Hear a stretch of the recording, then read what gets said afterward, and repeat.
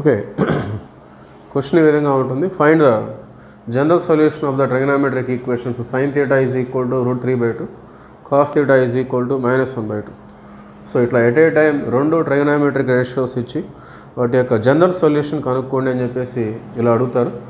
So ఇట్లాంటి కేసులో మనం సో కామన్ సొల్యూషన్ కనుక్కోవాలి కాబట్టి సో sin theta అంటే √3/2 it is greater than 0. So sign అనేది గ్రేటర్ దాన్ 0 ఎక్కడెక్కడ ఉంటుంది అనేది మనం చూసుకోవాలి. So theta belongs to Q1, అట్లానే సెకండ్ క్వాడ్రంట్లో కూడా మనకి ప్లస్ ఉండే అవకాశం ఉంటుంది.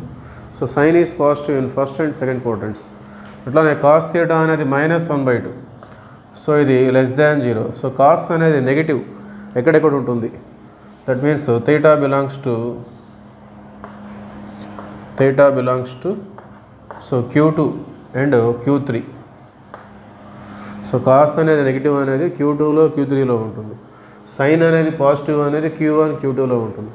సో ఈ రెండిట్లలో కామన్గా ఉన్నటువంటి క్వాడ్రంట్ అనేది Q2.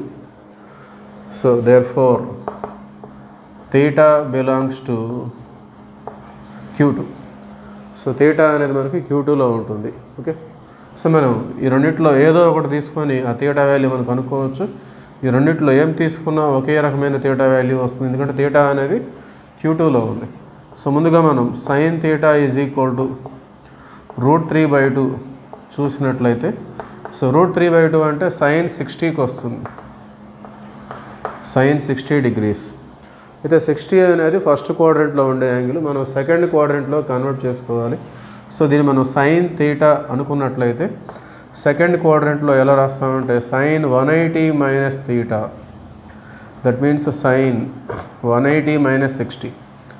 సో sin 60ని sin 180 - 60 అని రాసుకున్నా కూడా sin 60 వస్తుంది.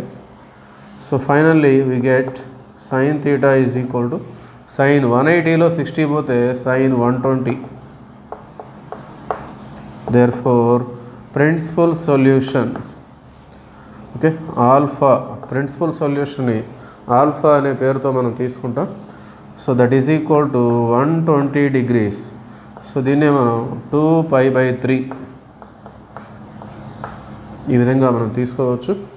సో ఇదే వాల్యూని మనం cos theta is equal to -1/2 తీసుకొని కూడా చేయొచ్చు. సో కాస్ అనేది మనకి -1/2 అంటే సెకండ్ క్వాడ్రంట్. సో 1/2 అనేది మన కాస్కి 60 degreesకి వస్తుంది. సో అక్కడ కూడా మనం 180 - 60 అంటే 120 వచ్చేస్తుంది. There four general solution, so ఇక్కడ థీటా ఉంది కాబట్టి ఈ రెండు చోట్ల థీటా అనే ఉంది. So theta is equal to 2nπ plus alpha n belongs to z. So ఇది జనరల్ సొల్యూషన్ ఫార్ములా. రెండు trigonometric ratios at a time ఇచ్చి జనరల్ సొల్యూషన్ కనుక్కోమన్నప్పుడు సో ఈ ప్రొసీజర్ని మనం ఫాలో కావాల్సి ఉంటుంది. General solution formula 2nπ plus alpha. Okay, so there four theta is equal to 2nπ plus alpha means 2π/3, n belongs to z. So this is the general solution for these two trigonometric equations.